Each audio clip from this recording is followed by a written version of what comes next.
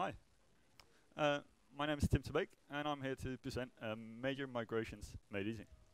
I appreciate you all for coming, especially as this is one of the few English language presentations, and it takes place as lunch is being served outside.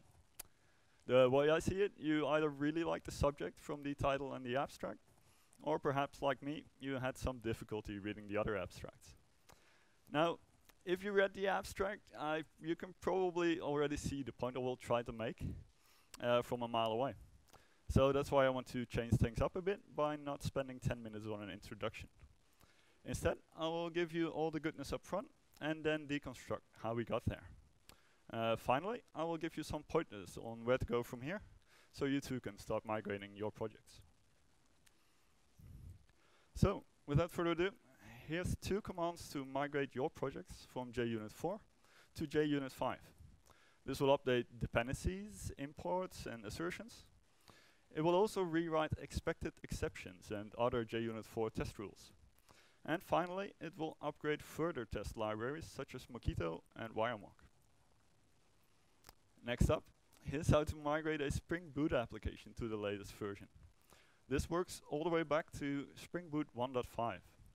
It will update dependencies, properties, and deprecations from any of older versions. It includes the JUnit 5 migration seen before, as well as any Spring-specific test constructs. Now, hopefully, given recent developments, you've already adopted the latest supported version. But who knows, maybe you migrated in a hurry. Running this command ensures any remaining migration steps are properly applied. As a final example, here's how to migrate a Java 8 project to Java 11 and beyond. This will add now required JavaX dependencies to your build file. Any language deprecations are converted to their suggested replacements. This command will also update the compiler source and target versions and update plugins such as Jacoco for code coverage. All these necessary but mind-numbing steps are done for you with the execution of a simple command. Now, hopefully, having seen 3 examples, a common pattern starts to emerge. This pattern is always the same. First, apply a build tool plugin for OpenRewrite. I've used Maven in my examples, but Gradle works just as well. Then, depending on the changes you want to make, add a dependency on the respective OpenRewrite module. And lastly, run the OpenRewrite plugin with the migration recipe that you want to execute. And don't worry if you didn't catch all the examples, I'll share a link at the end. So with that out of the way, let's define the structure for the rest of this talk.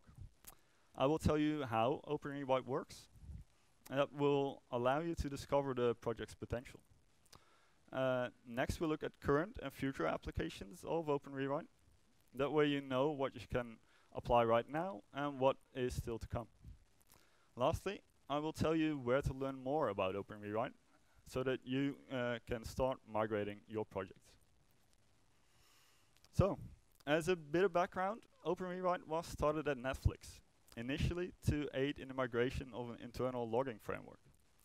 It soon became apparent that the tool can be used for more such changes, and it has since been spun out into an open source project. Behind OpenRewrite, there's a company called Moderna, which has committed to making all recipes available open source. Their focus is on applying recipes at scale, and I encourage you to check out their tooling and offerings as well.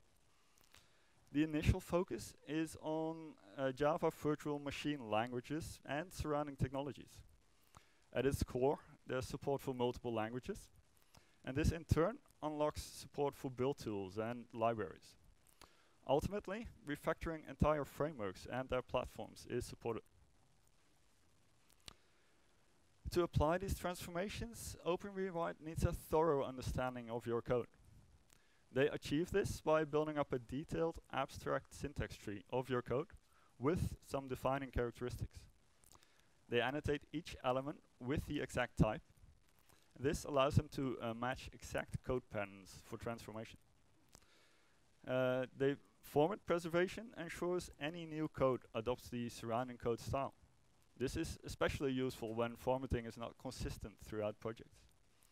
Together, this makes OpenRewrite exceptionally good at safe code transformations. Their changes are minimally invasive and guaranteed to work, in part due to their do no harm mentality. By manipulating the full abstract syntax tree, OpenRewrite can far exceed simple search and replace operations. With the full abstract syntax tree built, we need to instruct OpenRewrite what operations to apply, where in your code. Recipes are how you define such a group of search and refactoring operations. Together, they accomplish a higher level task, such as a framework migration. Recipes can consist of a single standalone operation, or be linked together with other recipes. OpenRewrite comes with a large collection of fine-grained recipes out of the box that can be combined for common migration steps. More coarse-grained, application-specific recipes are grouped together into modules. There are modules, for example, for logging frameworks, testing frameworks, and applications frameworks, such as Spring. In my opinion, the abstract syntax tree, combined with the large collection of open source recipes, is what sets OpenRewrite apart from other similar tools, such as Google Error-Prone's Refaster. Now I want to show you how migration recipes are configured in OpenRewrite. Let us briefly revisit the JUnit 5 migration I showed you earlier. I want you to imagine what steps would be needed for a JUnit 5 migration. You likely know a couple of the steps already. Among others, you would have to update the test annotations. But you would also have to update the assertions and sometimes the argument order. You'd have to update all imports and update any test rules, and that's just getting started. Notice how each step is reflected as a separate recipe in this YAML configuration file. Some refer to and configure generic steps, such as the change type recipe. Others are implemented as an imperative step, a dedicated Java visitor that changes the abstract syntax tree. All these steps combine to achieve a complete JUnit 5 migration. And this is a common pattern with OpenRewrite. Large migrations are broken up into small, reusable steps. When we run this recipe, we get predictable results. Our imports are converted as we would expect. Our Mockito runner is converted into using the extension. Lifecycle annotations, such as add before, are correctly replaced. Now, interestingly, we can see how OpenRewrite shines through when it comes to converted expected exceptions. Having the full power of an abstract syntax tree, combined with a Java visitor, allows us to adopt assert throws. This would not be possible with a regular expression approach. And this is just a small sample of what types of transformations are possible. So now that we've seen how OpenRewrite works, let's have a look at what you can do with it. Obviously, by now we've seen that it is well suited to migrations. You've mostly seen migrations from one version to another, but you can also migrate from one framework to another. If you want to switch from Log4j to AssertJ, you can. Same thing if you want to switch between JUnit and AssertJ. And even larger migrations are in development. Another application is fixing static analysis findings. A large collection of Checkstyle, sonar, and security findings are supported to allow you to reduce your technical debt in minutes. Finally, there's a whole class of recipes to enforce code style. Rather than merely apply a formatter, these style recipes go a step further to actually change your code. This ensures your code style reads consistently from project to project. And in addition to what's already available, it's fairly easy to add custom recipes specific to your project. So now that we've seen how it works and what it can do, let's briefly look at what is still to come.